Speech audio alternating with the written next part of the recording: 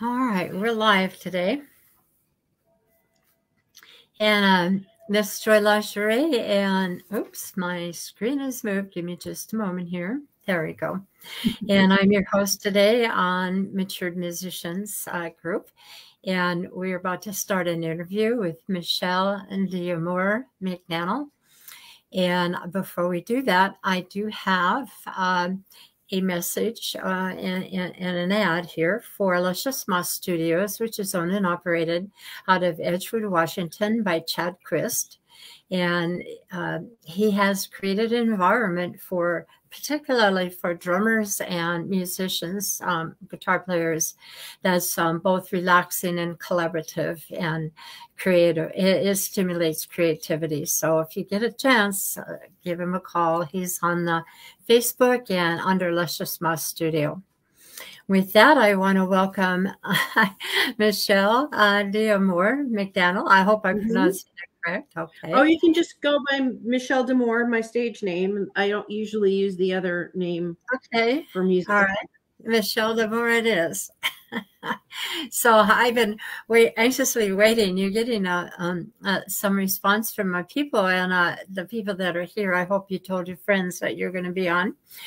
But yeah, it's one of the first questions I ask my guests is how you got into music. What was your first instrument, or maybe this first song you wrote, or how did this all come about, Michele D'Amour? I was one of those kids who, like even as a little baby would boogie to music in the grocery store, according to my mom.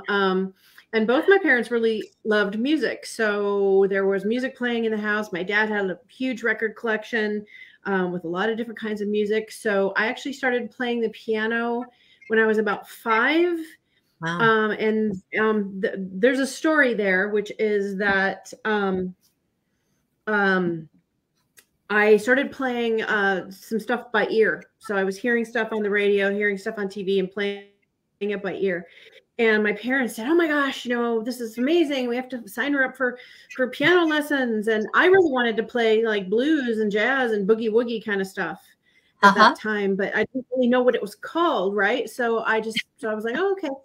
So they signed me up with this incredibly intense piano teacher who was basically teaching like future concert pianists, and that was not at all what I wanted to do. And she required you to play classical music only and study classical music for 5 years before you could do anything else.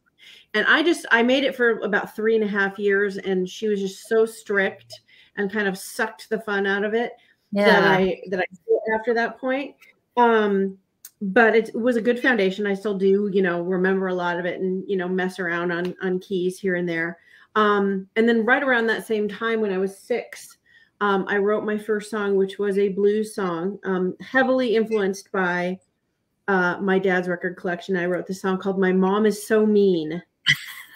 And I'd say about 98% of the population can relate, because at some point you had that thought about your mom. And the other 2% are like, "No, my mom was a saint." My mom wasn't a saint. I don't know about those people. But so yeah, I wrote, and my dad thought it was hilarious. And it was very much just like, na na na na na, my mom is so mean, kind of a thing.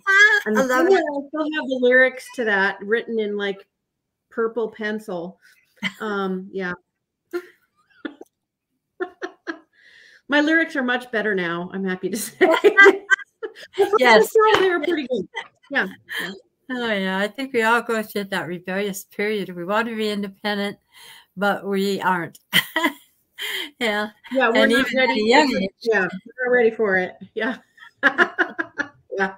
So when you started playing and you wrote this song, did you get any airplay on this song at all? Did you sing it anywhere, or?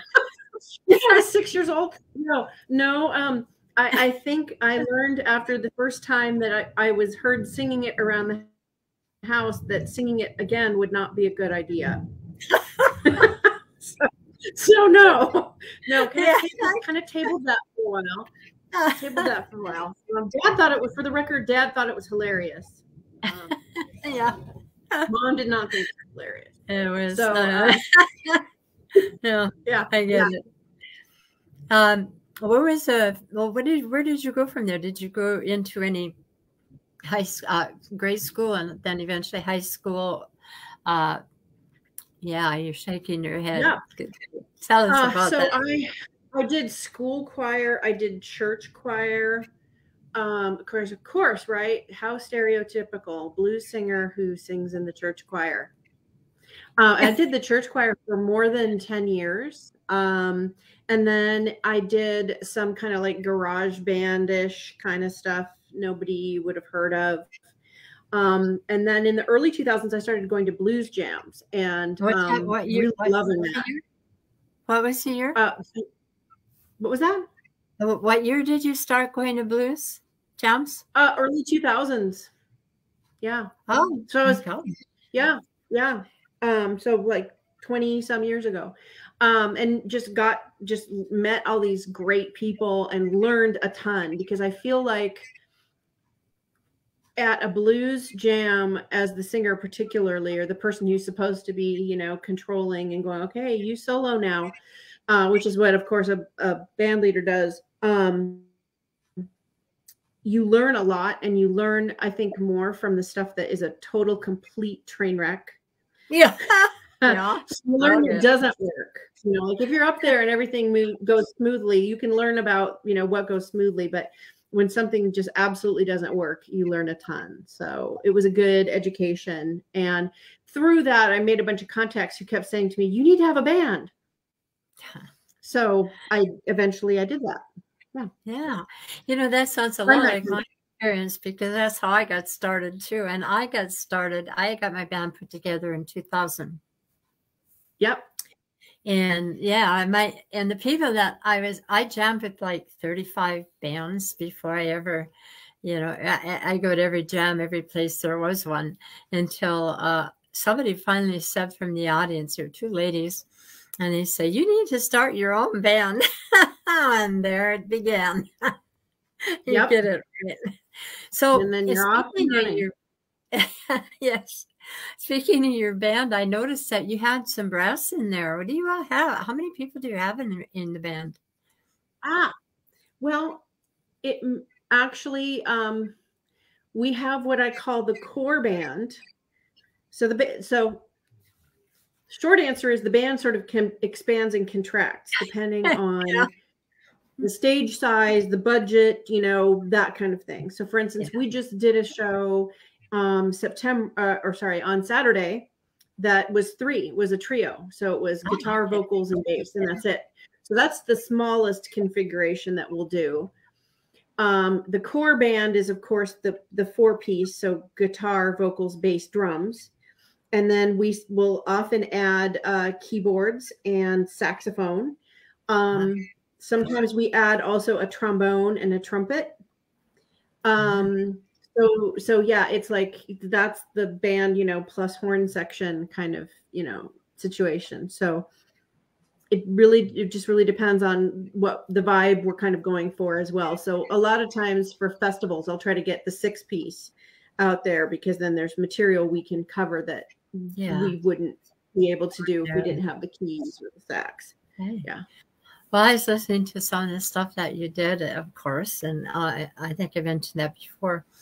And I'm just in love with your voice. I think you're great. And around here, up in the North End, I live in Redmond, and the people around here are really into the blues. I mean, this is a blues area in Seattle too.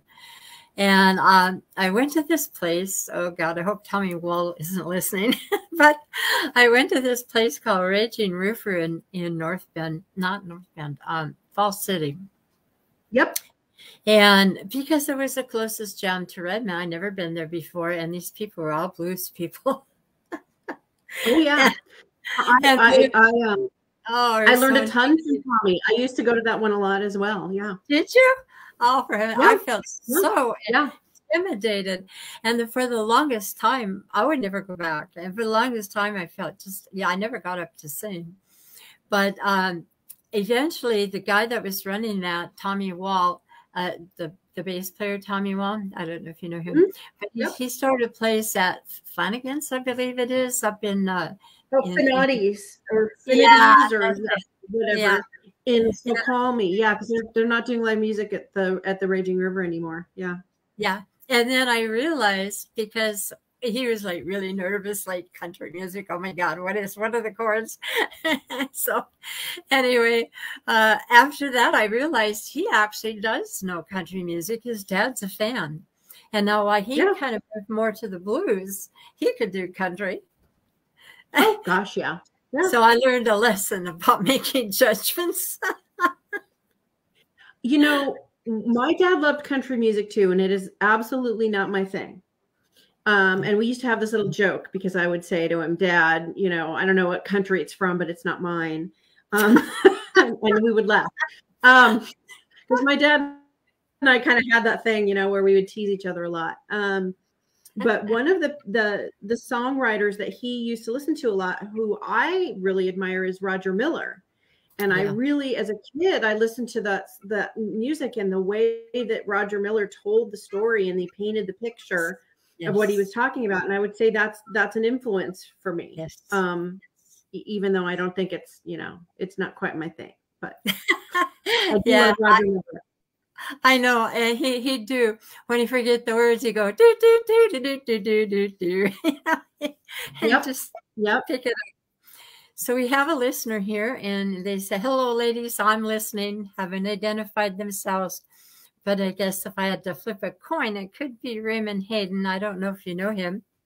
His wife is Jessica Lynn Whitty, and she is a fantastic country singer.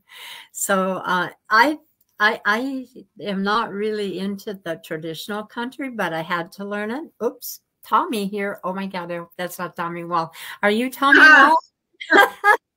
I think he already knows this story, but anyway. Yeah, so I don't know where I was. I'm getting old. I forgot where I was. Anyway, story. He blew my mind when he said Tommy. And then this person says, hi, senorita.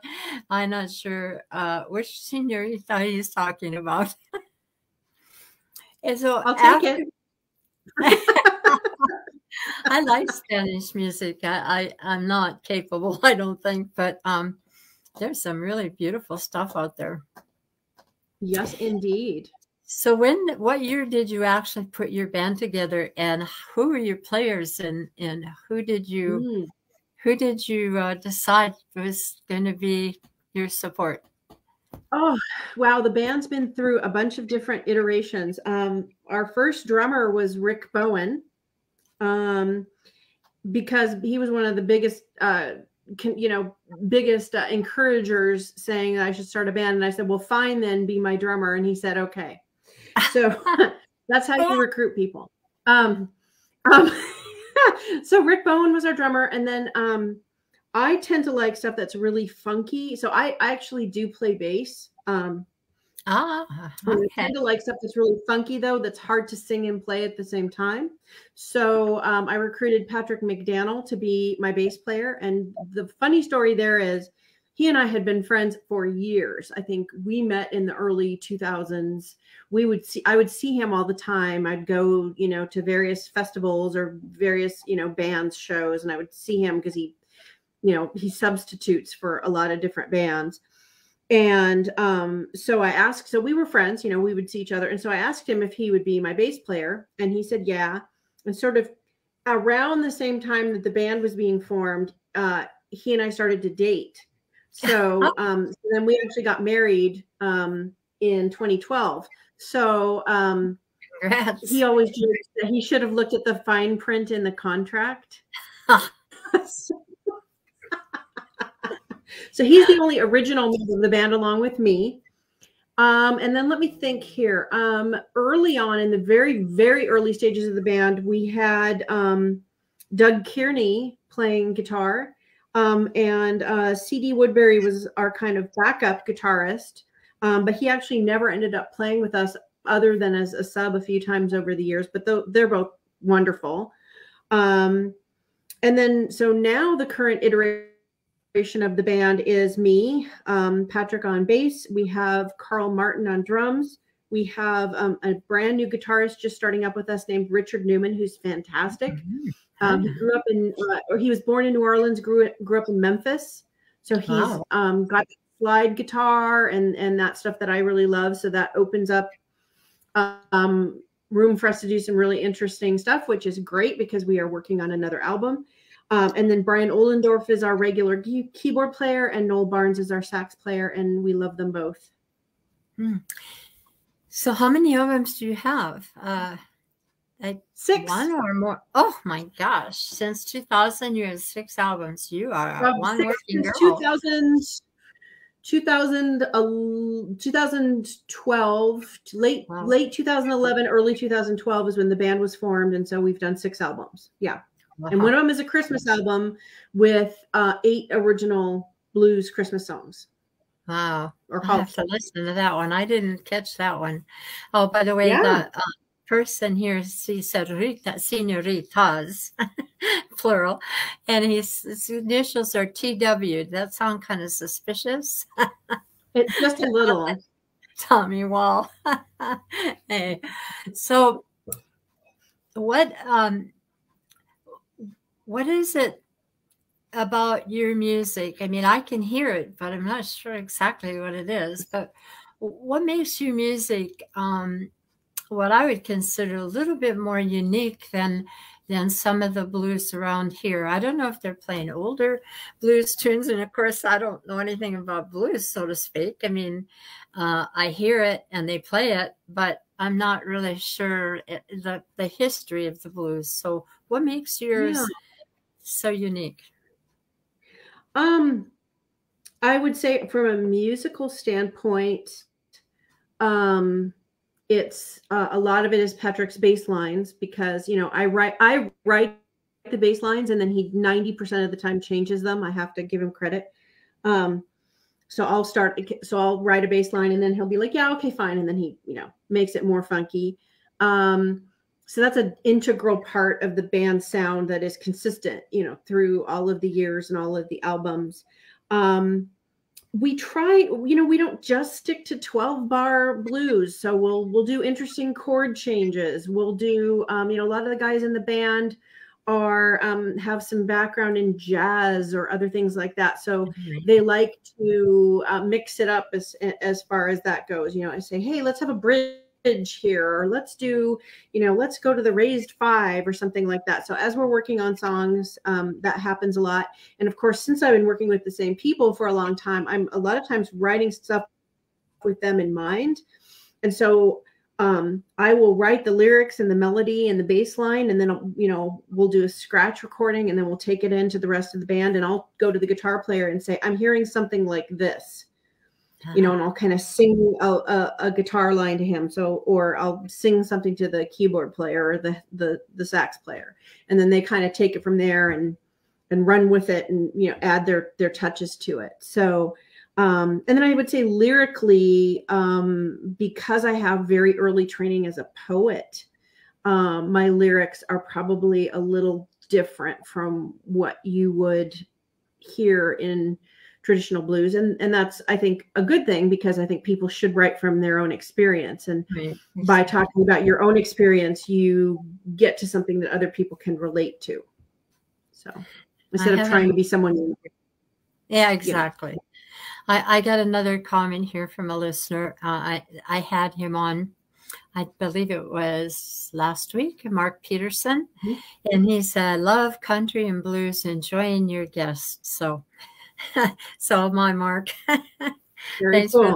Very cool. Yeah. So I know that you wrote this in your bio, and I read it about you being the Poetess of Blues. And you talk about, how did you get that title, and what was your training in poetry? I know you mentioned it. So from a very early age, in addition to playing the piano and writing the song about how mean my mom was, I was also writing poems when I was really young. And I took a bunch of poetry classes when I was a the University of Washington. Go Huskies! And took a bunch of poetry classes and actually was published as a poet, I think when I was 18 or 19. Wow. And that's really, really good training, because a lot of what you learn in poetry classes is not just, the forms and the meter and that kind of stuff, which is important for songwriting, but also what words are important to telling the story and what words are not. And so one of the things that people all used to say to me when I was reading my poetry back in college, we'd do poetry readings because we're super hip like that, is they'd say your poems sound like lyrics, like they sound musical. So the two kind of exist in my brain in the same place. And then Nora Michaels, I don't know if you ever heard of or had the privilege of meeting Nora, but Nora Michaels was, she just passed away a little bit more than a year ago, but she actually sang backup on a couple of our tunes on one album. And it was delightful. And she was a huge part of the music scene in Seattle in the 80s. She was a songwriter. She could sing Edith Piaf like nobody's business. She was just wonderful. And it's Nora who called me the Poetess of the Blues. Okay. So, yeah. I had my daughter, my youngest daughter, used to write poetry to me and send it, she would send it to me when she was gone. And today she can't remember any of that. And I never learned poetry, but I sang a lot. And so I think that just listening to the country songs, eventually that kind of comes second nature. It's like inherent, just like in your music, because you knew music and you're doing music, that carried through to your poetry. That's interesting, because I didn't realize there was a meter to poetry. Oh yeah, well, some of it is. I mean, I think in more modern times, you see a lot of stuff that's called free verse, right? Where there's no rhyme pattern and there's no rhythm pattern. But when I studied poetry, I learned forms that had a rhyme pattern and a rhythm pattern. And so you actually had to pay attention to how the words were falling out. Super good training, super good discipline. Yeah, sounds like it. I think I missed some things in my training. And I'm nowhere near the singer you are, but I got my own thing going on, plugging along. So that brings us up to COVID. I would imagine that you've been gigging all along since you started this in 2012, did you say? 2011? Yeah, late 2011, I think officially was our first show, yeah. Okay. And where were you? Yeah. How did you feel that first time? It just felt, it felt safe and comfortable because the people I was playing with were folks that I had jammed with and had known for years. So from that perspective, it felt good. But I know there was a certain amount of, oh, holy crap, how are we going to have enough, material to get through this time? But we did. Are you the only singer in the band? You're the only one who sings? No, I make it a point to try to have folks in the band who can at the very least sing backup and hopefully can do a song or two, so that, because I think that makes it more interesting for the audience. If we're doing a 2 or 3 hour show, if we break it up where there's an instrumental in between or someone else sings one, and it also gives me a break because that can be a long time to sing. I don't have too many problems with vocal fatigue, but since we're talking about matured musicians, there are certain things that happen to women's voices as they attain a certain age. There are hormonal changes that affect the voice, and you have to be aware of what those are and manage them. So, I have not lost any of my range yet. I have. I've lost a lot, but I don't care. I like but you probably gained some at the bottom end, right? So that's all good. Yeah, I get it. And I noticed that my voice is considerably lower Yeah. I can hit lower notes that I can never hit before. And it's like, okay. There's one musician out there who always calls me Joy Boy. I'm not sure what he means, but I think I got a clue. So, Yep. It opens up some interesting things, I think. So it's okay. are you doing this? Are you singing as full time? Is that your major job? No. No. Oh, I have a full-time job in the world of communications in tech. my So goodness. by which I mean blogs and social media and stuff like that. Yeah. Okay, I thought you said something about that, but uh, Yep. I wasn't sure. Well, that's too bad. But you still play out quite a bit, right? What kind of Oh yeah. places do you what kind of places do you play in? You know, it's interesting. I feel like the roster of where we play changes and evolves, and Mhm. especially in the last 2 years, Yeah. because venues have gone away or new venues come in who are trying out live music. So we Mm. do really a variety. Like I said, on Saturday, we just did a show where we did a trio show, and we did a couple of those last summer, and those are really fun. And when you don't have the drums, there's some material that doesn't work, but there's Right. other material that just takes on a different life almost. Yes. So it's kind of fun to explore that. But then it's also fun to do the big bombastic, the whole band. We Yeah. played the South Sound Blues Association holiday party. Yeah. We almost had the full horn section. We had trombone we had not trombone, we had sax and trumpet. And so we had that big sound, and it was just like, in your face, and loved it. So it's a pretty wide variety. So we will play anything from like a little coffee shop, which incidentally, when I first started kind of getting back into music, that's what I did. And those are great training, right? Because Yeah. I would do these 4 o'clock in the afternoon on a Sunday shows, right?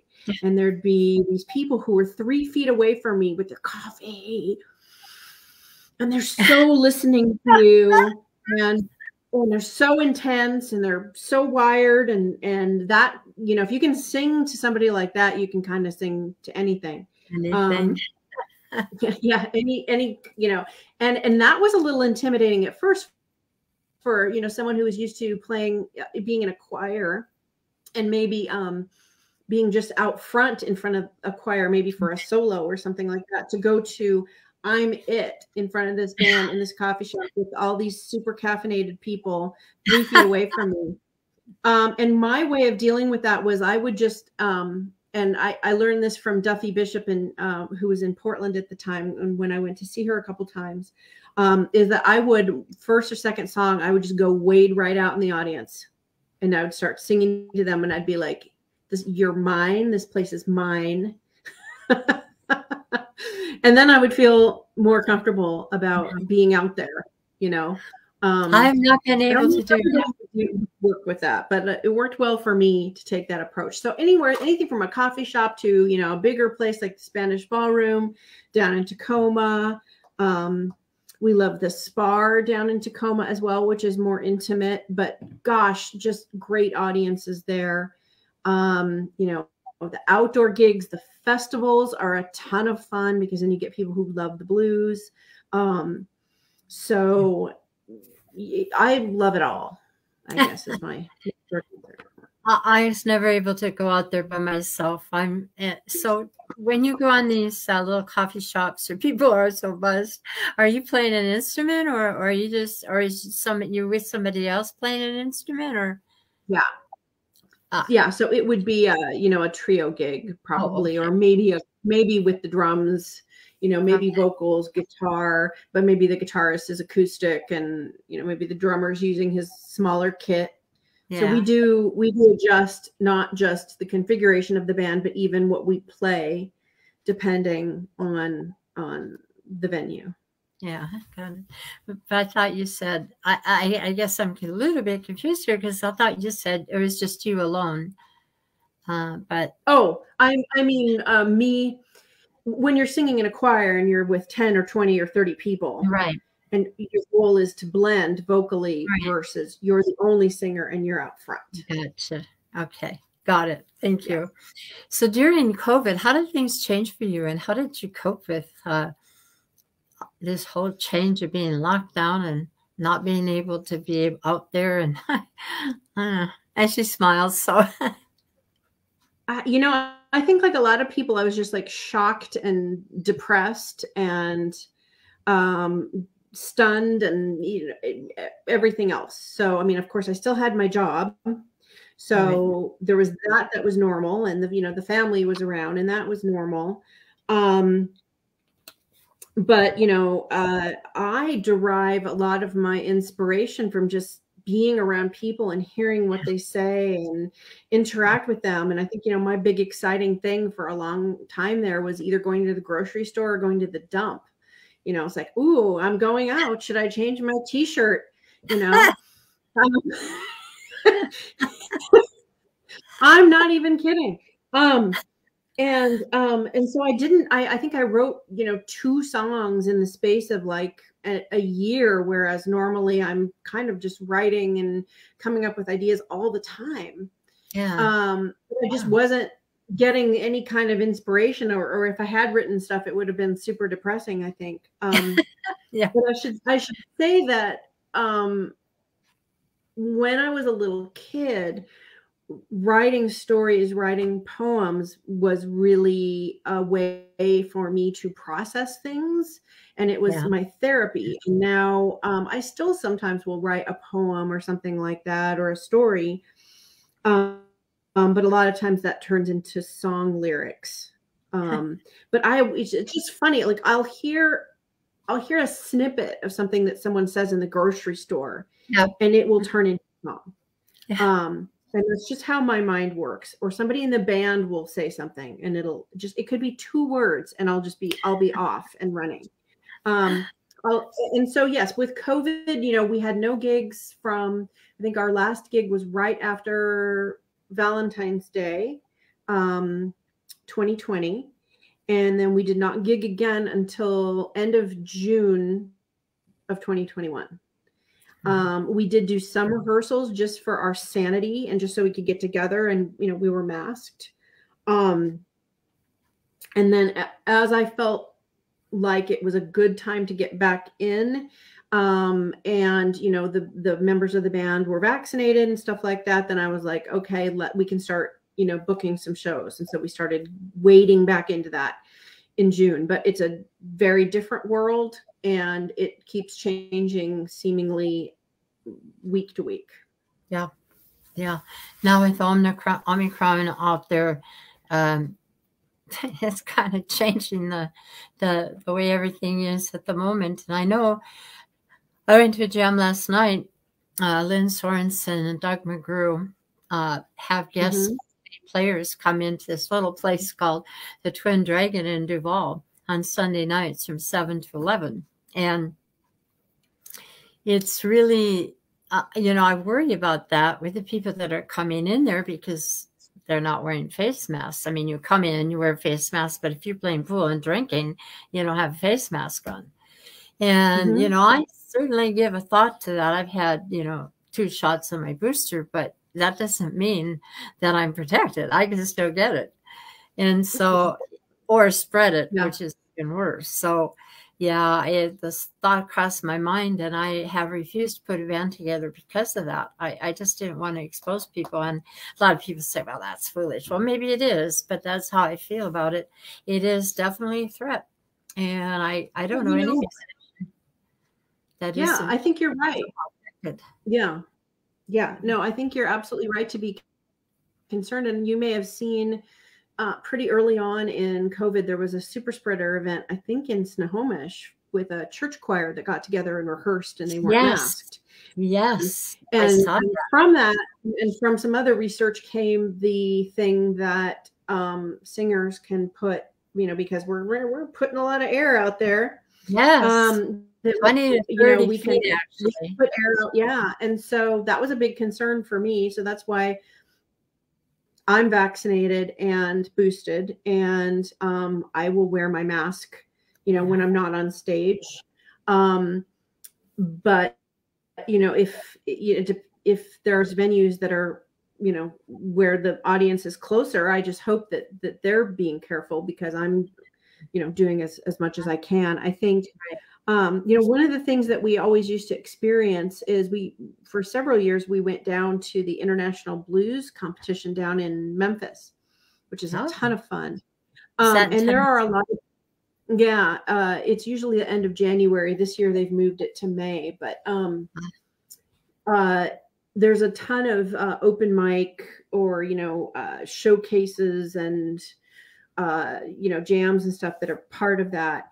And I always used to bring Clorox wipes with me, because I wouldn't know who or how many people had been on a mic before me. And so I would Clorox wipe the crap out of the mic and the cord and even the stand, because every single year a bunch of people would come back with the flu. And it happened to me in 2020. Actually, I went to that competition and I came back and I got super sick, and it was influenza A.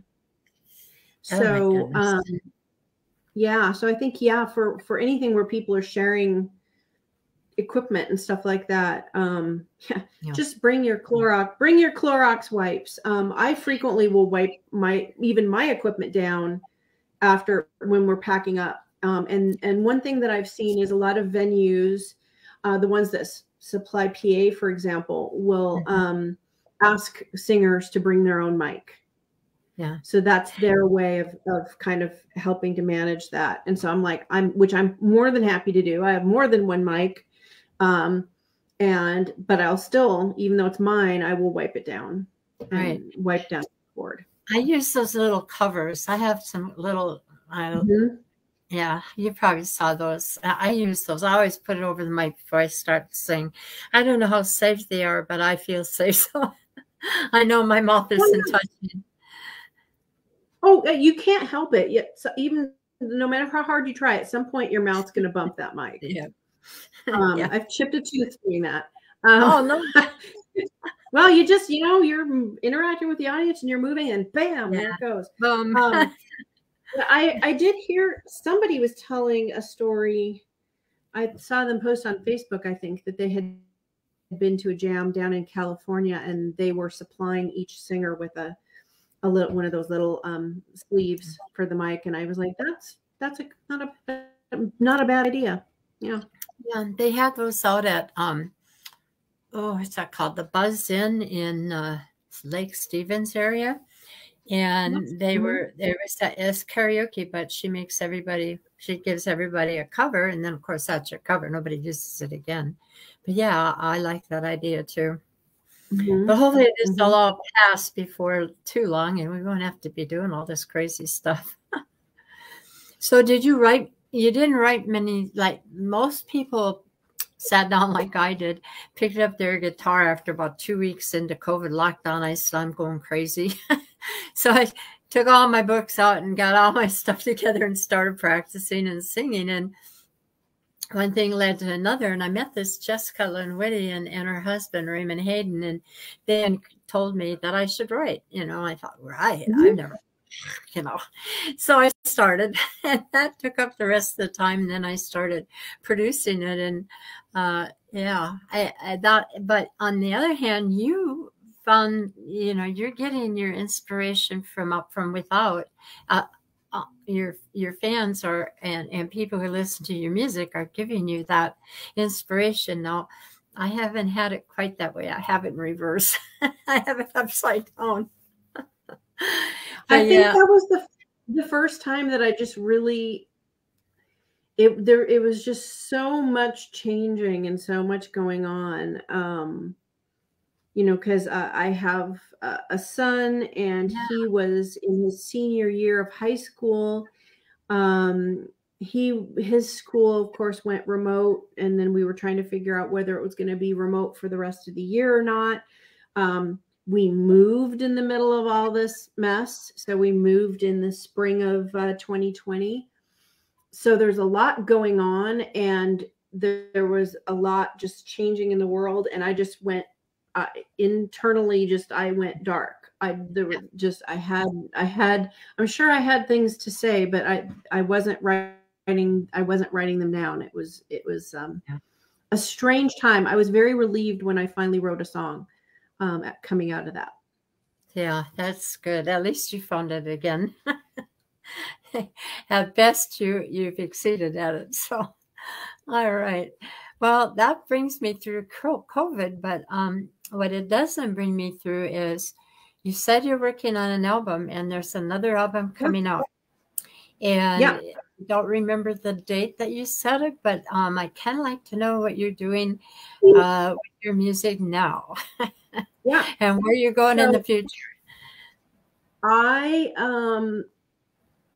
There's one song that we released in October of last year as a single, just to kind of, say, hey, we're still here. And I have 5 songs in addition to that the band and I are working on right now.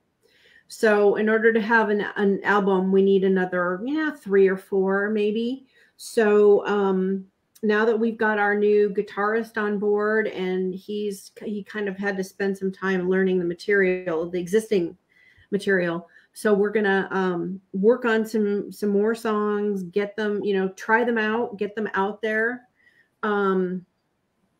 Actually, no, we have 7. We have 2. We have the one we released in October. We have another one, and then 5 beyond that. So yeah, we only need a couple more. Wow. But we don't have a date yet because we need to kind of, one of the things that's really important, I find, is performing the songs live. They go through a certain evolution when you get them under your fingers playing them live. And it's fun to see people's reaction to them. And so they do develop, and it's a good idea to kind of road test them. But once we've done that with the new songs, then we'll go into the studio and start recording, and then I'll have a better idea of when we're going to release it. But we're not going to be too far behind, because in 2019 we were I don't know. In 2019, we when we all went down to the International Blues Challenge in Memphis in 2019, and we booked some time at Royal Studios, which is where Al Green recorded all of his albums. And it's an iconic studio. And we recorded the majority of our Heart of Memphis album there in January of 2019. And then we released that album in June. And then at the same time that we were recording that album and getting that done, I was writing the songs for our Christmas in Blue album. And of course, people tell me this is normal, but it's hilarious, is that we're recording our Christmas album in summertime and sweating, and you're sitting there singing about snowflakes and elves and toys, and you're sweating and you can't even think about Christmas, but there you are. Yeah. And then that album came out at the end of October 2019. So we released 2 albums in 1 year. And so, not that bad, especially with COVID, that we'd probably be looking toward the end of this year when it would come out, maybe, late fall. Okay. So that's the scoop. Where it goes. I'm going to ask you to post more often on Mature Musicians site and let us know what you're doing. I can do that. All right. Especially gigs, because that's a good way for people to go out and hear you and listen to something that you may be putting in an album that they like and they want to keep, something that they've heard and they want to treasure. So I do think that concept of yours is, Jessica does this too.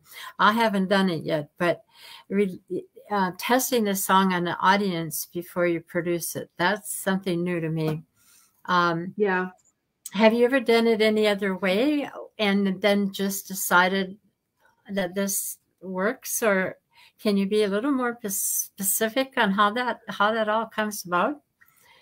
Well, like the Christmas songs, because of the timing. Yeah. We did not perform them live before the album came out. And so what ends up happening with that is, of course, those are, I was going for like, I grew up listening to, you know, like the Bing Crosby Christmas Yeah. and the Elvis Christmas Mark. and stuff like that. And so a lot, like one of the songs intentionally sounds like like a song Elvis might have done. Yeah. And they do have kind of a retro feel to them on purpose, but they have more complex arrangements and they have a full horn section. So when we play them live, what we do is we simplify. So they sound different live than they do on the album. So that's kind of where the difference might lie, is you find out when you play something live that something just doesn't work. People keep forgetting that, you know, that there's this chord change, or, you know, it's some part of it that's just too complex. So then you're like, okay, we need to fix that. So we went the opposite way with the Christmas album. You know, the arrangements are wonderful, and I give our keyboard player Brian Ohlendorf full credit for that. He worked with me really closely on the arrangements, especially the horn parts. And so, but that requires a certain amount of precision that when you're going then to play live, unless you want to do like a ton of rehearsals, which nobody wants to do. At least no one has time for that. Yeah. So we ended up, for this last holiday season, taking a couple of the songs and simplifying them, especially because we had to use subs on a couple of gigs. And so just having to, you know, communicate. So we'd say, okay, here's what we're doing this differently, you know, from the recorded version. And that worked fine. But yeah, you get a sense for what people are responding to. Does the song need to be faster? Do you need to do something different with the intro? You know, just different things like that. And so you refine it as you play it live. Thank you for that. I'm finding that I don't do my songs live because they're so different than what's been recorded. And they just kind of seem to me kind of flat. I mean, kind of blah. And so, and without the backup vocals and the guitar licks that Chad Chris does, it just doesn't work. And I'm not sure how to correct that. So I haven't messed with them, and I regret that, because I know I've got to do something. It's just a matter of time. Yeah. There's nothing wrong with having a recorded version and the way you do it live. For instance, we have this song that's on our first album, and on the album, it has a fairly simple ending, but it's a song that people love to dance to. Well, you know, if you got people dancing, you keep playing. Right? You're doing your job. Yeah. More solos. So we end up, you know, for this particular song lends itself well to the end of a night.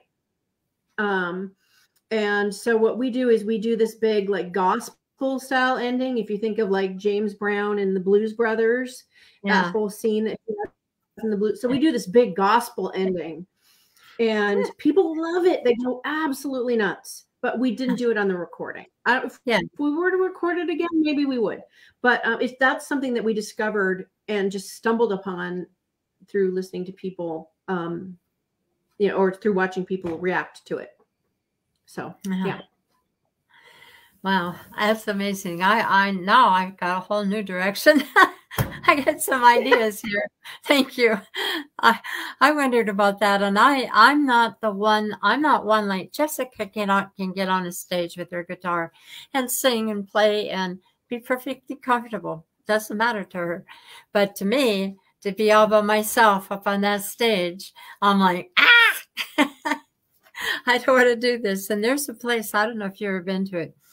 I haven't been back to Snohomish because of all that COVID there. And they had my husband works for healthcare, and they get reports every week. And they were telling which places had the most COVID, and that was one of them. And so I haven't been back there, but they have a place called the Oxford Saloon. I don't know if you've ever played there or not, but I have a huge love of the Oxford. That and the Raging River were like the two places that I used to go and sing at and really learn, you know, the things that have served me so well now that I've, you know, had my band. So I love the Oxford. Yeah. Well, there's a guy out there, Jerry Batista. I don't know if you know him or not, but he does a Tuesday jam. He's a really good player. But anyway, he has a jam, and I said, I texted him. I said, Jerry, would you come out on that stage with me? And he's, you know, he's more rock than he is country, but there are no way I could have gotten up there by myself. And of course, he didn't know the song, but he's professional enough to know what to do to accompany me. Yeah. So, I think one of the best things, you know, one of the things that I did, of course, having my piano background. Oh, sorry about barking dogs. Because of my piano background, I can explain chords and stuff to people. I actually did a little bit of studying on drums and drum theory so that I could talk to drummers about, like, this is the kind of, you know, feel that we're looking for. So I did a lot of stuff so that I could communicate well to people in jams. And I think that helps. But, you know, there's this joke that that is actually not inaccurate entirely, depends on the person, but that, you know, if you really want to freak out a guitar player, show them a chart. I have those. They don't even look at them. There are people who show up at jams and bring charts, and there are brave souls who are willing to do it. So good on them, you know. Yep. Tommy Wall was one of them. He managed to get through it. I don't know. It's amazing. But yeah, I guess one of the things that I still have in mind, your dog is guarding you there, is during this whole career that, you know, going to jams and creating your own music and putting your own band together, thinking back on all of it, is there anything that stood out to you as like an aha moment? Was there anything that you said, oh my God, I can't believe I'm really doing this? Or is it a bunch of moments like that? It's a bunch of things, I think. But a big one is, to me, when I have a song and someone comes up to me and says that they could relate to it, that it meant something to them. So, for example, both Patrick's mom and my mom had Alzheimer's. And I wrote a song about Alzheimer's, and we haven't performed it live for a while, but when we did, we would, every single time, at least one person would come up and say, yes, thank you for writing this, including people who were nurses for Alzheimer's patients, who would say, yes, thank you. This resonated with me. Or I have a song I wrote super early on with the band called Hey Bully. And it's an anti-bullying kind of song. And I will get kids coming up to me saying, thank you for that song. So, you know, like I said, my writing and my music a lot of times is therapy for me. It's my way of working through things. And so an aha moment for me was realizing that it meant something to other people too. And it was helping them too. So when they say music heals, they are not kidding. Yeah. I put a notice out that there was 2 hours before you were going to interview with us. And I put this little picture on there about music and what it can do, you know, that it actually heals people in the brain, and even people with Alzheimer's. And I belong to the North Shore band, and we have like 12 different people playing all kinds of different music and instruments, and go into senior centers, etc., and play to these guests. And it's just amazing when you see some of these patients that are people that have Alzheimer's or senility come alive. I mean, come alive. Yeah. It's the most incredible thing to watch. Yeah, it's Yeah, one of the coolest moments we had fairly early on in the band was we played at the assisted living facility where my parents were oh, in fall of 2014. And my mom was pretty well into her Alzheimer's at that point, but my dad was still very lucid, and he was so incredibly proud that we were playing, and he was telling everyone, "That's my daughter up there," and it was very cool. And he actually passed away suddenly and unexpectedly about a month after that. I'm So it sorry. was a wonderful thing. Thank you. It was a wonderful thing that he got to hear the band and see the band before he passed. And he was just, like I Right. said, so proud. But it was also fun to see how those folk were responding to the music. Yes.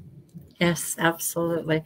My mother died of Alzheimer's, and my sister moved her here to Washington. My husband was in the military, and so we were out catting and fought all over the world. But yeah, she did remember me when I finally got here, back in the States, and it is the worst kind of death. Little by little bits and pieces of a person go away, and I feel like it's worse for their loved ones, because the probably, person yeah, after a certain point, yeah, they're not aware. person after a certain point is, yeah, they're not aware of what's going on. They're confused and upset often, and I'm sure that is hard. But it's harder, I think, for the families to remember this person and remember who they were, and they don't remember that, and they don't remember you, and they might even, like, there were situations where my mother didn't want to see me. She didn't want, because she didn't remember me. So she's like, "Who's that?" And you just have to sort of roll with it, right? Because you don't want her to be upset. So you just kind of go, "Okay, this is not a good time to visit," But then 20 minutes later, it could be completely different. Right. Yeah. So that, I And think that for me was the tough thing. Yeah. 9 months before my mother died, she didn't want to be kept alive, so she basically starved to death. But she told me, "Don't come back. It's not worth it." And I'll tell you what, I went through a really dark period, really dark. And yeah, and when I see the hope today in music for people in my mom's position, and the fact that it tweaks something in their memory and it opens up a door that's been closed, it's just amazing. So I'm glad you wrote that song, and I appreciate it. I'm sure those people telling you that they appreciated it were right on the money. Yeah. So there's just about a few minutes. We have about four minutes.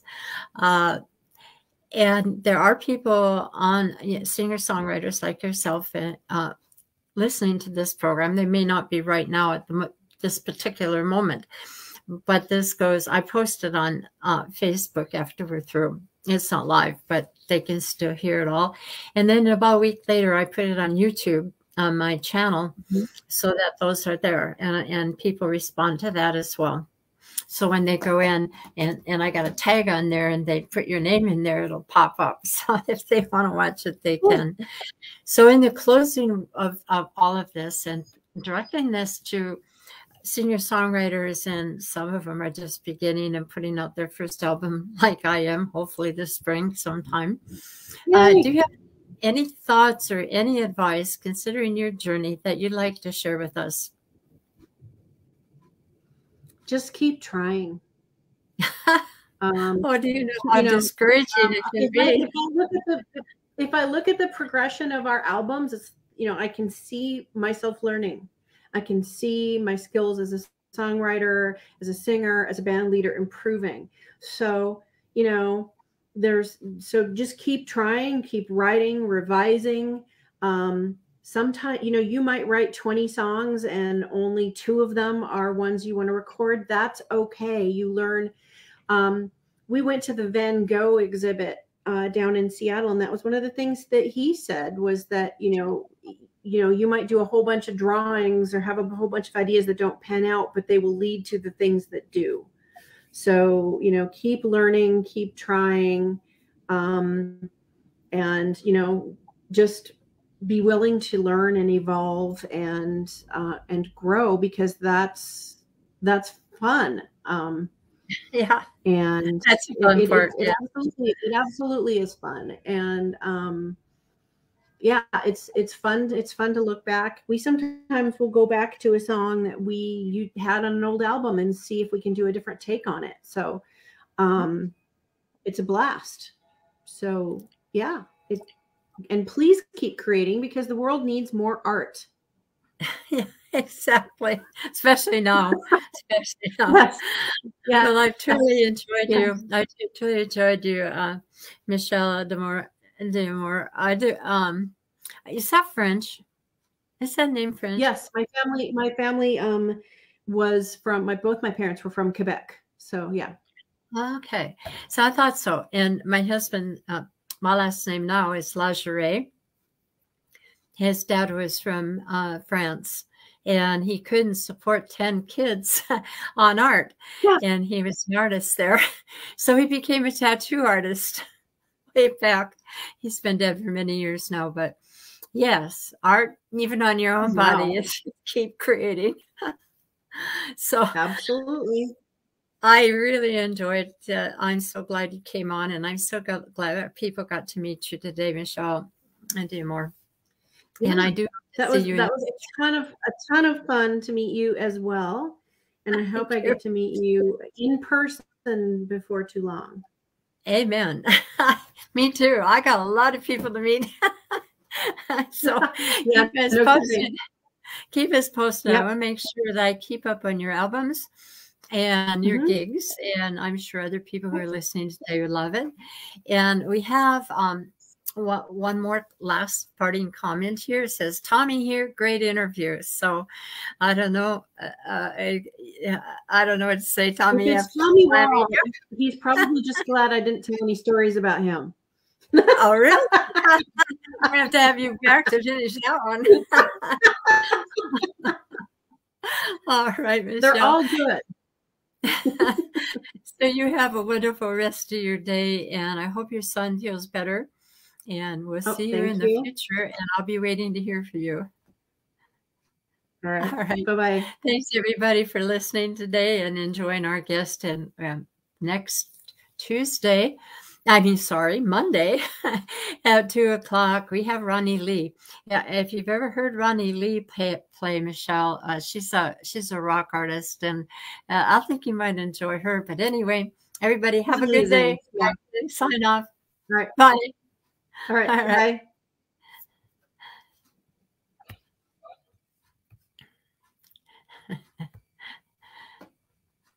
Bye.